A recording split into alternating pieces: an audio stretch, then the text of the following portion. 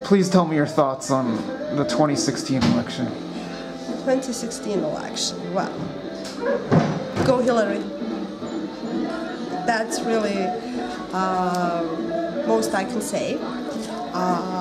I always liked the Democratic candidate, so I'm really rooting for her this time. So it will be a very interesting thing to see if she wins. How will it be to have female as a head of the state and a woman as a president of the greatest power in the world? So I'm in the Hillary corner, as they say.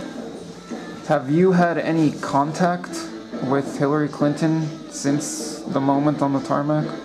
No. After that, I did receive official pictures from the White House with the signature and like a note from Hillary. It was very sweet. And I got a letter official letter from the White House from President Clinton back then, and that was it. Did you feel at all upset or betrayed by her comments about the sniper fire?